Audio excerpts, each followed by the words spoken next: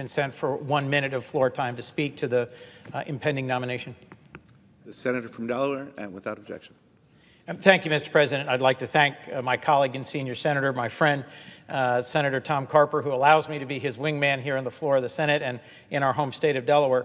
I just wanted to speak briefly to the outstanding qualifications of the nominee that will be before us in a moment, Greg Williams of Delaware. As a member of the Delaware Bar, as a member of the Judiciary Committee, I've joined my senior senator friend and colleague in advancing this nomination, both suggesting to the White House strongly that he would be an excellent next member of the important federal bench in Delaware, and that he would represent our nation well and contribute to our federal judiciary, which is globally the gold standard for its capability, its independence, and its integrity. Greg has practiced for decades in Delaware. He is one of the best respected leading complex commercial litigators and an experienced intellectual property litigator. The District of Delaware is one of the busiest federal courts in our entire country because of our unique place in American corporate law, because of the quality and the competence of our bench. We handle an enormous number of patent cases, a significant number of corporate cases.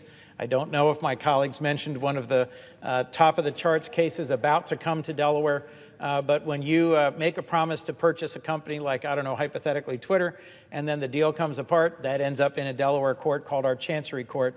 Our federal district court and our federal bankruptcy courts handle significant litigation. Greg's someone who also, as a family man, as a person of faith, as an outstanding leader in our community, as the past president of the Bar Association, as the past chairman of the Judicial Nominating Commission on behalf of our governor, he has served our community. He brings his heart, his values, his intellect, and his skill to his service each and every day. And I'm honored to join my senior senator in speaking on his behalf on the floor, and I look forward to working with my colleagues across the aisle to ensure a swift confirmation vote today. Thank you, and Mr. President, with that,